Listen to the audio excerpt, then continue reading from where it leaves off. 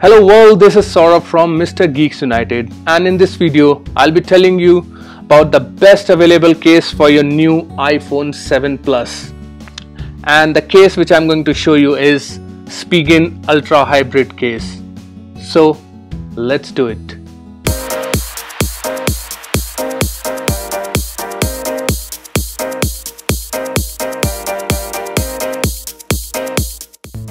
So I have just now unboxed my iPhone 7 Plus 32GB matte black edition, and there has been a lot of news and comments about the scratch marks or the fingerprints marks on your new iPhone 7. So for that I've got a new case for my iPhone 7 Plus, and that's from Spigen. It's called Ultra Hybrid case, and it will protect your phone from scratches and fingerprint marks. So let's open this Spigen case and apply it on my iPhone 7. So as shown on the box, this is a drop tested military grade case. So they have done the drop test of iPhone 7 using this case, and on the back side it shows how you can install this case, and it is available for $1,099 on Amazon.in, and I'll give you the link to it in the description down below.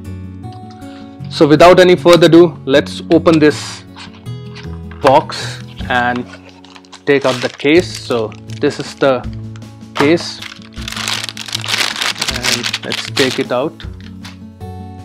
So this is the case, and the reason why I had gone for the transparent case, because I want to show my new matte black color. If you put the regular case on the back, then nobody will be able to see your new iPhone 7 color. So what's the point of getting a new color if nobody else can see or it's not visible to you? So that's why I got this one. And before we apply this case on the iPhone, there are two things which you have to do. As you can see, there is a protected film on both the sides. So first of all, you have to peel it off. So let me do it. Let me peel off this protected film. So here goes from this side. Yes, it's gone. Now let's do it from the back side.